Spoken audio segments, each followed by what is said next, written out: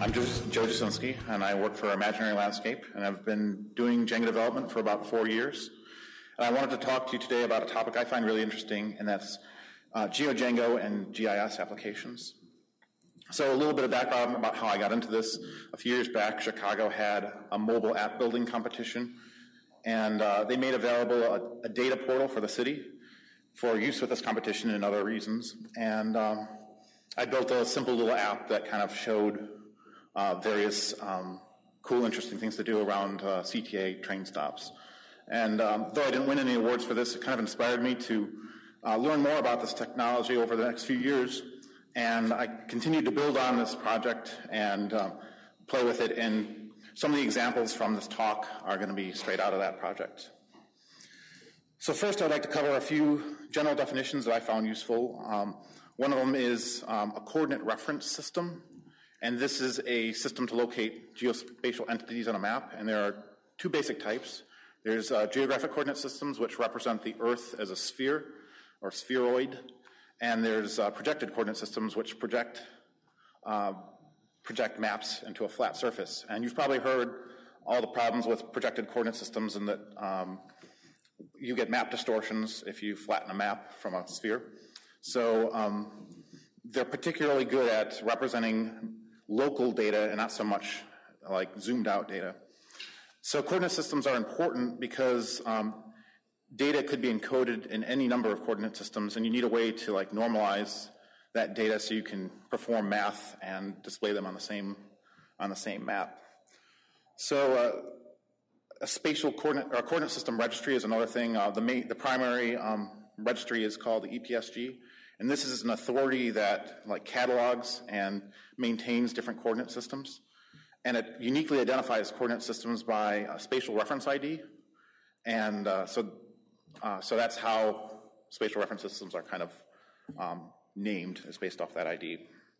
There's a great resource called spatialreference.org, which is a nice index for coordinate systems, and it has a lot of information about each system and defines the definition of the coordinate systems in a variety of different formats.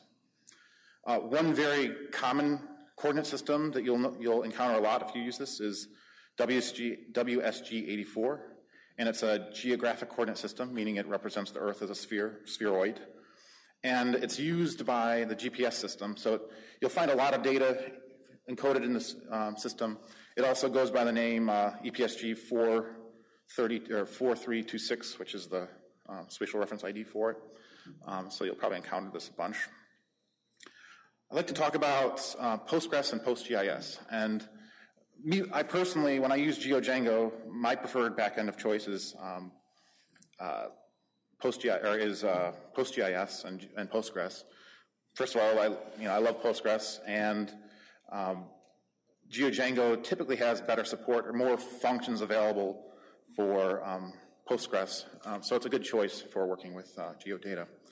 And PostGIS went through a major update not too long ago to a version 2.0 update, and it's become a lot easier to install. For an Ubuntu 14.04 system, you just need to install a bunch of apt dependencies and switch to the database you want to use and run a create extension command. It's now an extension. So it's really easy to get started working with it on a new system. I've also included a link on here you'll be able to see in the slides for just some quick installation steps for Ubuntu 14.04 and CentOS 7. So I'm going to refer to this diagram a few times throughout the talk. It's basically the architecture stack that I'm going to build up. And let's assume that we've gone through the Django tutorial and installed GeoDjango and hooked it up with our PostGIS database. And this is what we have so far. This is what it will look like. A few other notes about PostGIS. When you run that extension, it'll create a bunch of different objects in your database. It'll create functions and stored procedures to do geometric operations, but it'll also create a new table called the spatial refsys table. And this is basically a tableized form of the data from spatialreference.org. It has the spatial reference IDs and different definitions for the coordinate systems that GeoDjango or PostGIS can use to do conversions between coordinate systems. Also, there's two new views that will be created in your database, one called the geometry columns and one called geography columns views, and these identify which columns in your database are spatially enabled. Previous to PostGIS 2.0, these were tables and not views, so you had to manually maintain these tables, if you use GeoDjango would take care of that for you, but as of 2.0, you no longer have to do that since they're views and they're dynamically calculated. So one thing when you're working with, after we've got the database set up and Django set up, the next question is, where do I get data? And I found my data source on Chicago's data portal, which was great. There was like hundreds of different data files that I could use. But there's data sources all over the place. I was really surprised. Every major city has their own data portal. It seems like you just do a Google and you'll find a lot of example data you can play with. And that's just the open data you can get. Another place to get data is the OpenStreetMap project. And this is kind of like a crowdsourced Wikipedia of maps thing. And data is available under an open license, so you can get a lot of data out of this website. It's a pretty cool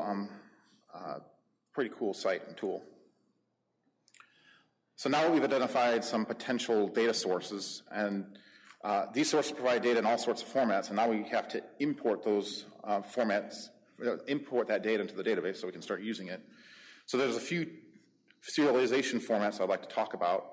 And the first one is called well-known text. And this is just a string-based format for identifying geometry. So here's some examples of point objects and string objects. They're just basic text representations of the geometry that you can load into your database.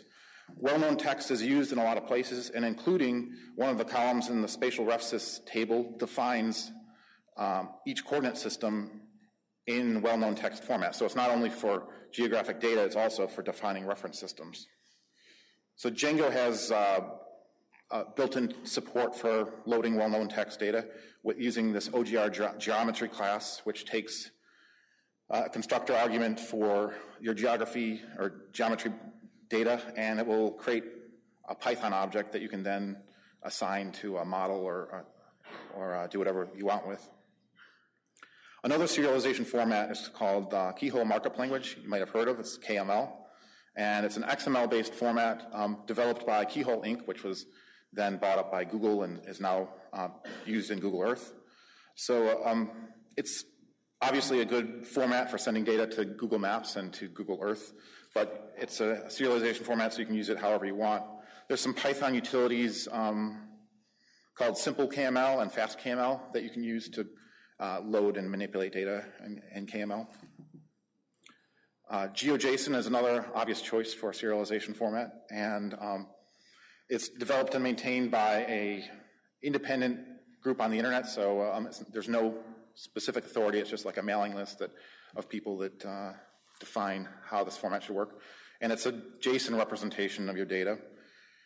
And it's a nice option to send data to a browser if you're, because JavaScript is nice to work with in the browser.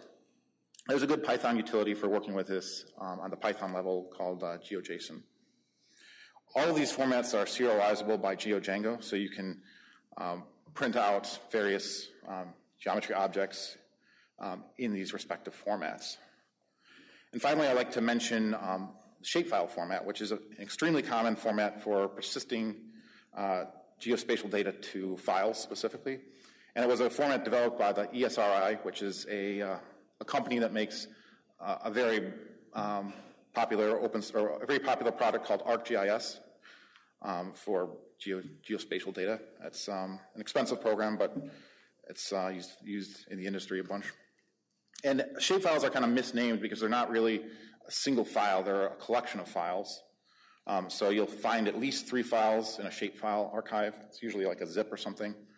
But each file has a different purpose, and you can have up to like 10 or so different files representing the same geometry. Django has some support for loading this type of object using this data source class. You can import shapefile data. And also there's a Python library called PyShape, which you can use to help get data into your application.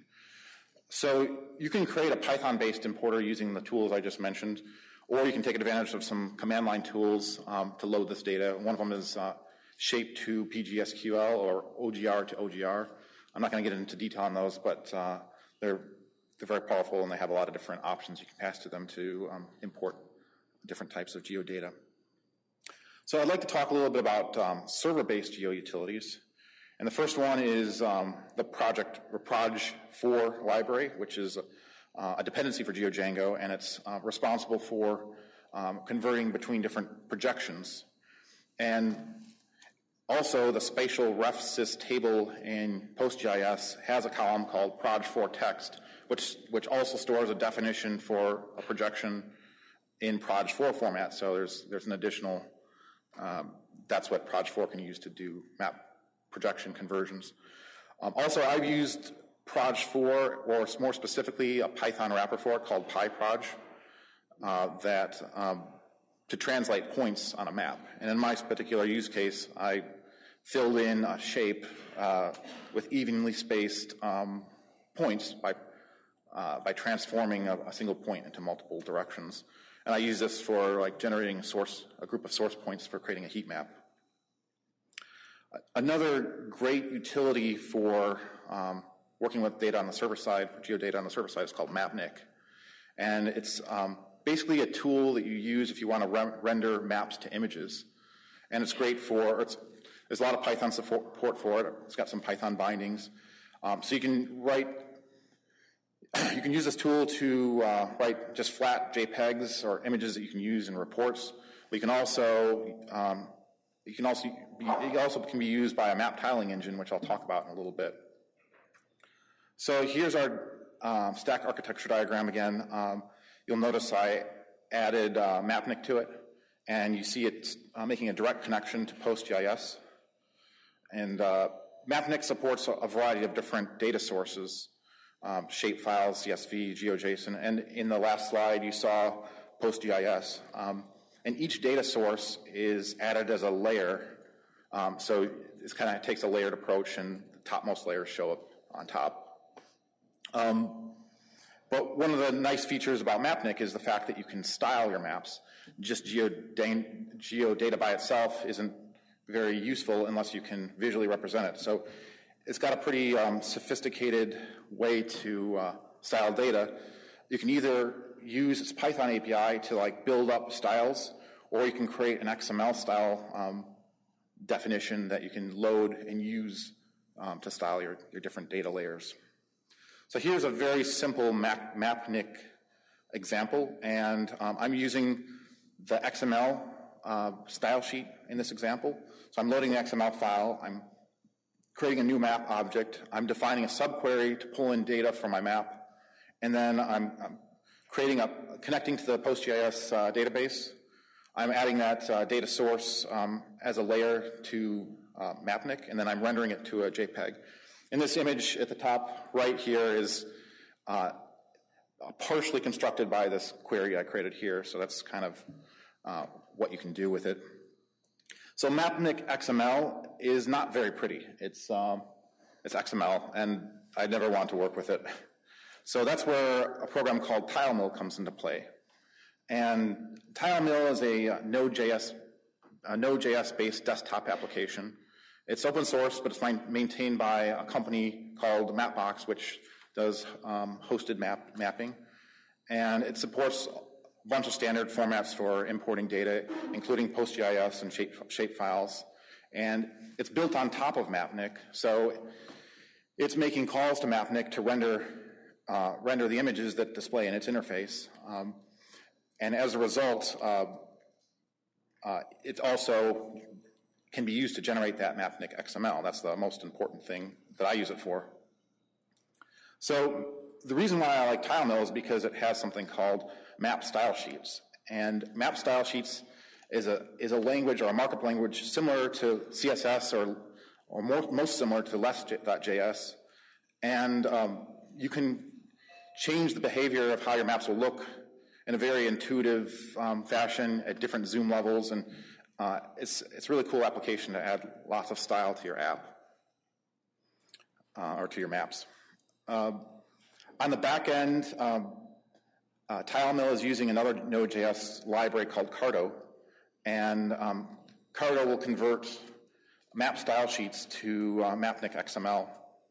And so you can call this command on the command line if you've installed it to just do this translation yourself, so you don't have to even use TileMill if you don't want to. You can do this all from the command line.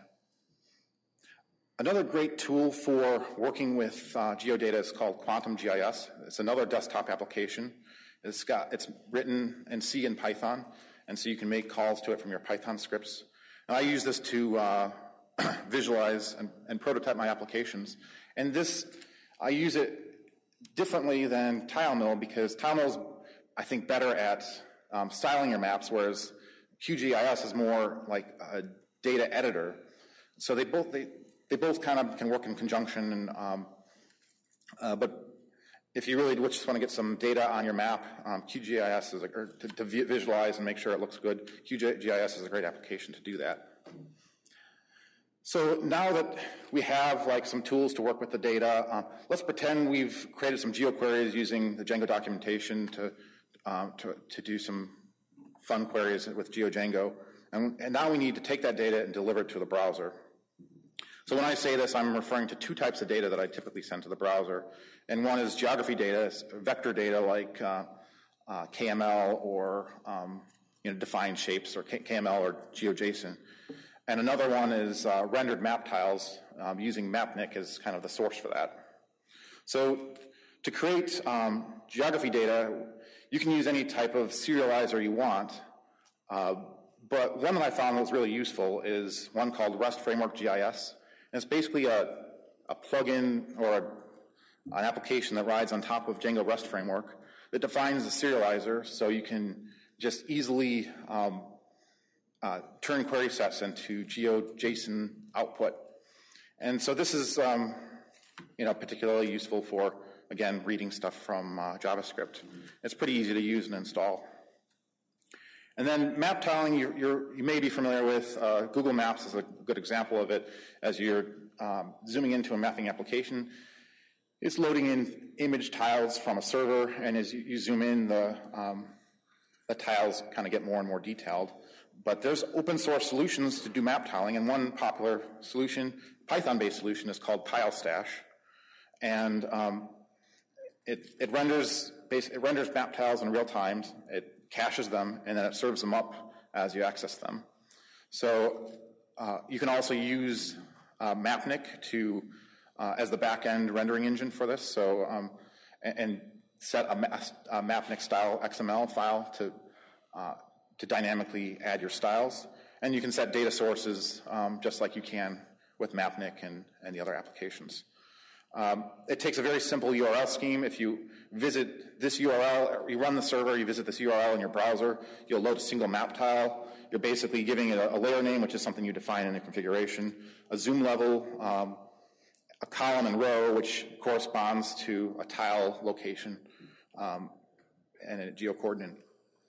So here's basically what the stack looks like now that I've added. TileStash on top of Mapnik, and Django REST Framework on top of, and REST Framework GIS on top of Django. Now that we have the back end set, we need something to read it from the front end, the JavaScript level. And there's a bunch of JavaScript client libraries that are used to actually render a Slippy map application so you can zoom and interact with it in the browser. And one of those is obviously Google Maps. It's a great tool for just getting up and running, and it's used everywhere. It's got a great API, but it has some downsides in that it's you're kind of beholden to their API, so if it changes, you've got to update your code. It's kind of got the same look and feel across sites. There's not a lot of level for, or a lot of ways you can customize it to look a lot different. I'm sure there's some, but and you also lose control of the mapping stack.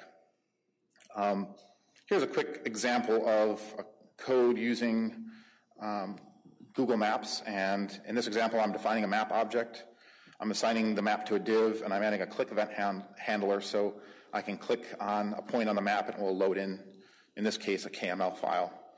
And Google Maps automatically takes care of the map tiling for me, so that's nice that I don't have to think about that. It just pulls in map tile data as it needs it, and it superimposes your vector data on top of it. Open Layers is another good option for a JavaScript client library. It's one of the oldest open source options for map tiling, and the only downside is it's very large. It's like 700 kilobytes. They just released a new version, so maybe they helped fix some of that size problem. But in the meantime, a project called Leaflet has come into play, which I personally like. It's very small, lightweight. It's got a nice plugin system, and it's easy to use. Here's a quick example of a Leaflet code base. I'm defining a map. I'm setting a tile server URL. I'm loading some data from a JSON endpoint, and then I'm adding a click handler to pull in some data as I click on a map. And you'll notice the big difference between this example and the Google Maps example is that I am setting a map tiling server URL. And in the comments above there, I have a few different map tile servers that I found that just have different types of tiles. You can include your own if you run your own map tiling server, but it gives you a little bit more customization in terms of what you see on the map. So after that, we've kind of completed our stack. In this diagram, I'm using Leaflet as the JavaScript front end. It's pulling in map tile data and GeoJSON data, connecting with the back end, and that's how I've architected some of this stuff. This is a pretty sophisticated topic. There's a lot to it, so there's only so much I can cover in about 25 minutes, but there's some other technologies that I just want to point out that you should Google, because if you're interested in this stuff. One of them is PG routing, which is another Postgres extension for defining graphs of data and doing routing with different routing calculations. There's another front-end a JavaScript application called Modest Maps. It looks similar to Leaflet to me. If you're looking for a JavaScript client, that might be something to take a look at. GrassGIS is a tool similar to QGIS. It's been around for a long time and open source as well. Another thing to take a look at. Marble is a cool KDE project that is like a Google Earth replacement. Something to kind of look at as well. That's what I have for the talk so far. I have some links to more references in the top link there. If you're interested, some just links I found useful and definitions. Also, if you're interested in seeing like a working project, I have a GitHub project with some of this experimentation that I've done. It probably could use a little bit more polish, but it gets the idea across. Anyway, I appreciate your attention, and thank you very much.